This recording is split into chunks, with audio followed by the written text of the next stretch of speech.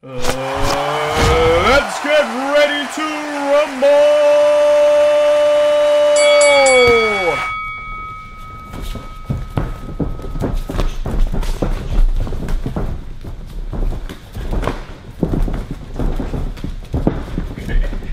Tic-tac-toe.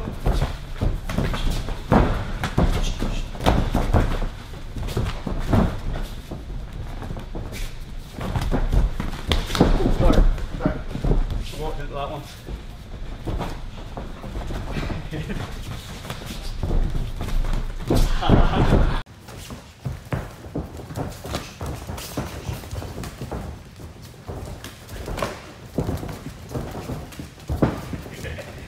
Tic-tac-toe.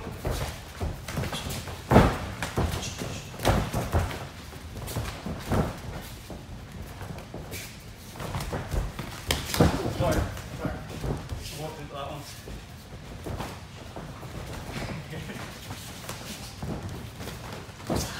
In the tank.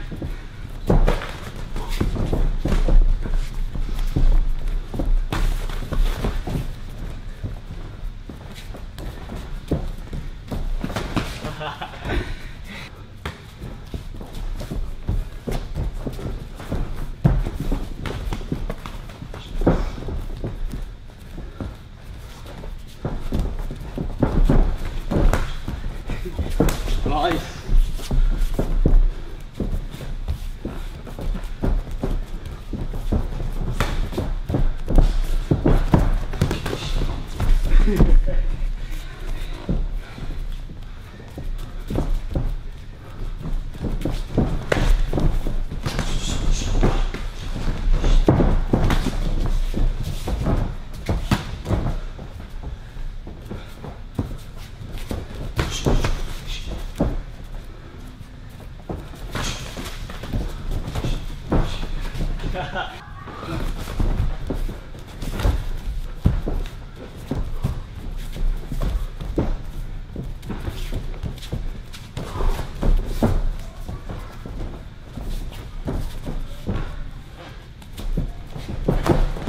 Oh.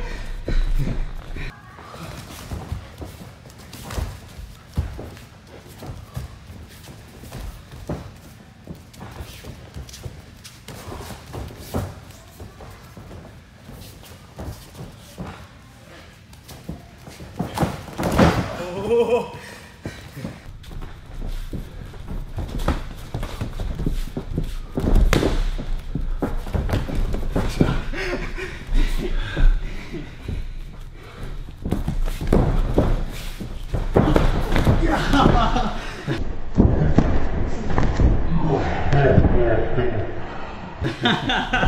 Yes.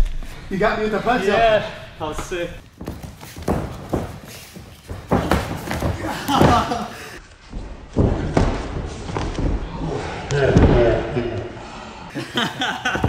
Yes. You got me with the punch up. Yeah, that was sick. Good touch again. All the taekwondo skills are coming back now.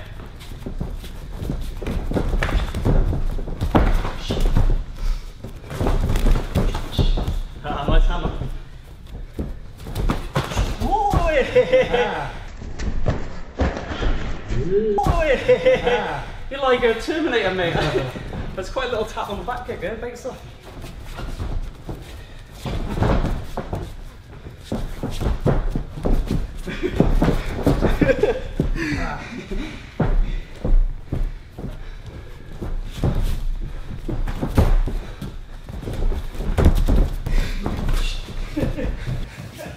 And the takedown would have happened again.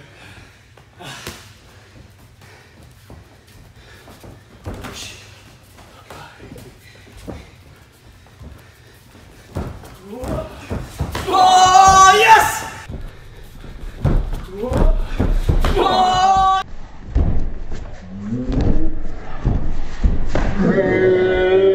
Yes! Yes!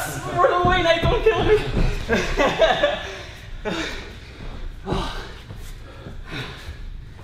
Oh my god. Don't hit me now.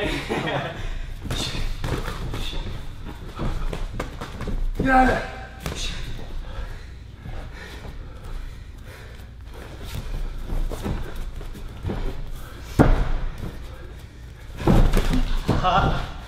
Mate, quick.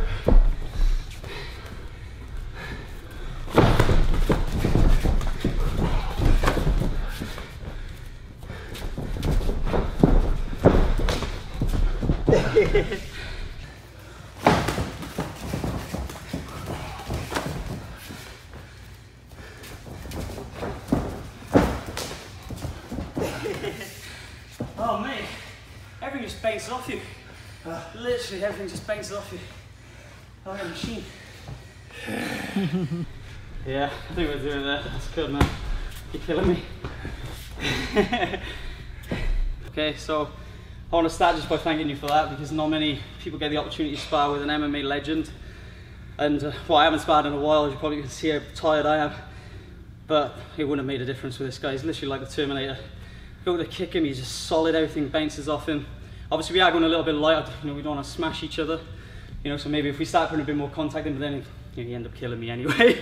So yeah, really thank you for that. Thank you for looking after me when we were through. We kept him more for stand-up fighting, as I'm sure you're aware, he has great abilities with the wrestling and the takedowns, so we left those out a little bit and focused more on the stand-up. I hope you enjoyed it. If you go, Key thing, guys, is all about being a good partner, right? Just because you get touched here and there, everyone's gonna get hit in practice. You're gonna get hit in a match, and in the street, you're hoping you don't get hit. But if you do get hit, roll with the punches, learn from it, and be a good partner. And the more you're able to work with each other, the better both partners get. Can you imagine us doing that every day? What ability we would both get to, and then we up it, obviously safer, and it gets more contact, a little bit more playful. We know we're still looking after each other, but it's more intense. You imagine how fit you get from that, just doing that every day, and then also just getting used to the impact of stuff. You can see here we took a couple of shots, both of us. We're not damaged. We're just going nice and playful. We tap each other, and then that's it. We reset, start again. It's nice and playful and fun. So I hope you enjoyed it. Anything? Yeah. What Ginger Ninja? I like that name so much. I got to use it, right? But what he's good at is timing, and his side kick is very powerful. And he's got that lead jab with that lead hook, so the check hook. So me, if I stand in front of him, I'm 100% in front of him. My goal is to take a 50, or 50 on the other side, or get to a 0, get behind him.